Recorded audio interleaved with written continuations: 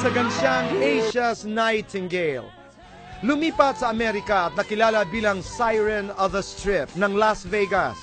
Pero patuloy pa rin siyang bumabalik sa Pilipinas para awitan ang kanyang Pinoy fans. Kaibigan, Lani Misalucha, welcome to the show. Thank you for inviting me, and I'm so happy to see you again. I am happier to see you again. What is your state of mind? Pinag-uusapan namin ni Noel Ferrer kanina. State of mind? Yes. Is it going to be in a song or what? Well, it can be a song. Okay, state of mind, paradise, if you're going to ask me. Paradise ang nasa isip ko. Bakit paradise? Ano ba ibig sabihin ng paradise? Diba, Paraiso. a perfect place or a state of happiness. So, galing naman. Hindi ba tayong lahat gustong nandoon sa state na yon, paradise. I totally appreciate that, di ba? Lani Misalucha, pag sinabi mo ngayon, Miss Las Vegas, international artist, Asia's Nightingale, Siren of the Strip, Bold Star. Bold Star. Just kidding. Sexy Star. Kumusta ang buhay? Lalo na sa Amerika. Okay, buhay sa Amerika para sa akin, nagugustuhan ko dahil simple, walang masyadong fuzz, but then again, it is not easy. Kasi contrary to public perception that life is so easy in the United States, It is not. It is not. Okay. It is not. It is not primarily because you really have to prove yourself. Kasi doon ang mga tao pag naging mayaman na mayaman only because they were able to prove themselves, they are capable of doing that. At saka meron silang talento o skill. Siguro hindi ko pa na-attain yung kaya hindi pa ako milyonaryo. Next question. Pero aantayin kita pag naging milyonaryo. Alam mo, sana nga. I'm gonna wait for you. Sabihin mo kinoli talaga. Alam mo, sana nga. Magdilang anghel ka. Hindi. Embrace it. Claim it. Yes. I am a multi-billionaire. I so am. It's Vegas with Lani. You did this show. You did this show for like a season. What was that? Well, para siyang magazine show. We talk about Las Vegas and hindi namin fini-feature kung ano yung usual na Vegas na nalalaman ng tao, which is a Sin City, casino, alam mo na. That's true. The Boulevard. The Boulevard. Right. We are trying to tell the people there is another side of Vegas, which is, you know, a family-oriented place that they can actually take their children with them kasi ang daming mga attractions. There's what do you call that, national park and all that, and we feature restaurants, we feature entertainers. Skydiving. I did a skydiving there. Well, first time ko yan at naranasan ko, na-experience ko nga sa TV show na yan. How was it?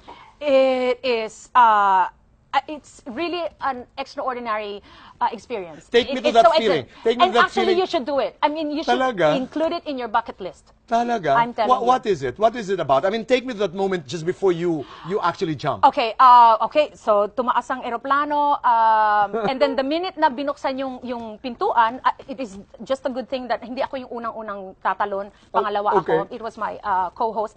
And then bumukas yung pintuan ng ganyan, and sabi ko, eto na pala yun. And we have to rock this way, and they won't even tell you 1, 2, 3. Why do you have to rock this way? Because? Para lang, I don't know, we were told to para do masanay. that. Oh, and then we were told to have our heads ganito. Okay. And then pag ganyan namin, yun na. Parang endless, parang kasi ikaw pag gumanong ka, di ba, meron kang floor na babaksakan, pero ito parang it was endless, and then parang millisecond lang yung nervyos, but then again it was like exhilarating. I mean, I'm telling you, it was such unforgettable experience for me. Because I haven't done that, siguro ako pag ganon, first thing would say, patawarin niyo po ako sa lahat ng aking mga kasalanan. Hindi, sa totoo lang. Diba? Sa totoo lang kasi you will never know what's gonna happen. What's gonna happen? Di ba? When you're jumping off a plane, parang... It is beautiful, actually, and you would see the whole place, and you would appreciate that it is a beautiful creation of God, you know? It is, it is. And I'm just so happy that... I hope you go back to the show. I know you do a lot of shows outside of Las Vegas. That's why you weren't able to continue to do the show. But you should go back. Because I'd like to jump, I'd like to skydive with you. Di ba? Yes. Ang sarap siguro tumalon. Okay. Lani, when you were talking about you coming to the show, alam mo, lahat talaga ng tao sinasabi, sana pakantahin mo naman siya. At it's not just the singing, but the singing that people really look forward to listening from Lani Misalucha. Impersonating, you know, like... Di ba? I mean, ano na yan, no? You're one of the best singers. And of course, people want to hear you do Britney Spears, for example. I think I did it. Dapat lang tayo. Yeah. I think I did it again. I play with your heart. Dapat lang baka lang. That's Britney. Yes. Shakira.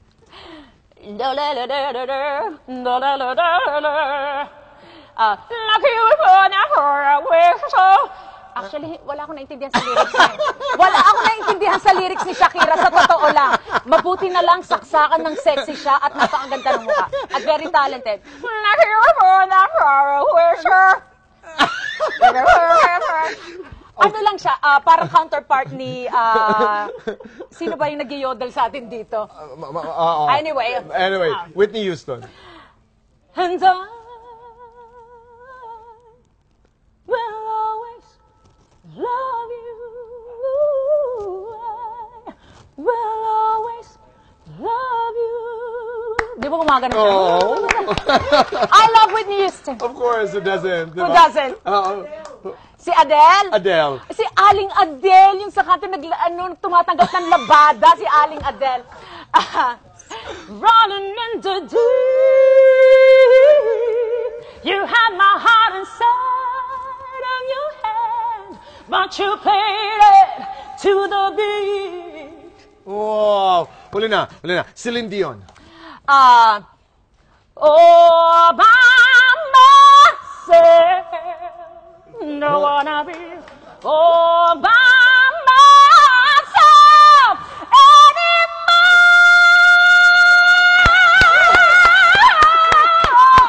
Tapos, nakakaloka si Aling Celine. Oo, Tumatabingi ang bibig. Pero alam mo, mabenta yan. Pag nagbibenta yan ng ulam, siya ang unang nauubusan. Kasi nga naman, naawa yung mga tao sa kanila dahil she's all by myself. Mahusay. Nakakaloka. Si Aling Celine daw kasi nagbibenta yan. Minsan isda, minsan pagkain.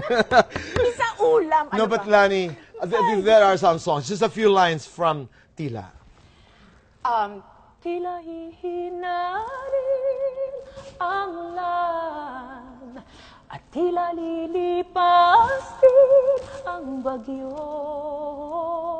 Liliwanag din ang kalangitan at ang araw ay sisikat na muli. Para sa lahat po na may problema Totoo at niniisip na wala ng pag-asa ang buhay, I believe this is the best song for them. That's right. Sisikat at sisikat. At hihim pa ang ulan, at hihim pa ang bagyo. Exactly. There's always rainbow daw after the rain. You don't have to say you love me. You don't have to say you love me, just be close at hand.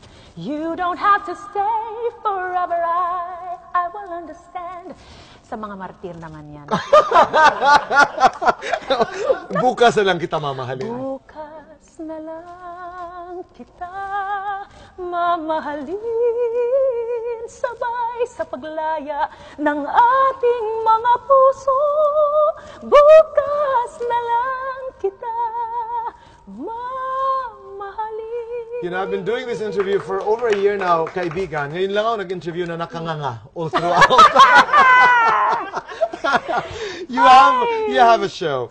Yes. November 28. Journey with me. Yes, November 28 sa Resorts World, dun po sa Newport Performing Arts. So Okay. sana naman makapanood sila.